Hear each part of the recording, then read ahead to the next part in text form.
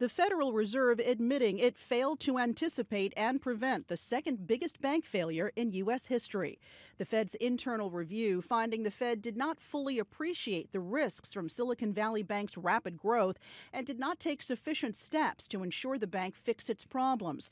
The Fed's top banking regulator, Michael Barr, now calling for revamping a range of rules that apply to banks with more than $100 billion in assets.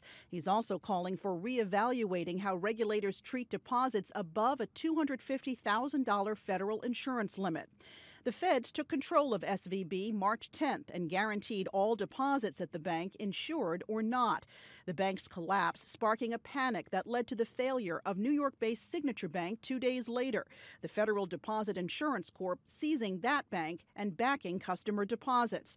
Today, the FDIC issuing a separate report admitting the agency was slow to escalate issues that it identified with Signature's management, but putting much of the blame on the bank, saying it grew too fast and wasn't responsive enough when the FDIC raised concerns. 6 weeks after those two bank failures, there are still concerns. First Republic Bank this week said customers withdrew more than $100 billion from the regional lender last month, and concerns are growing that the bank will either have to find a buyer or be taken over by the FDIC.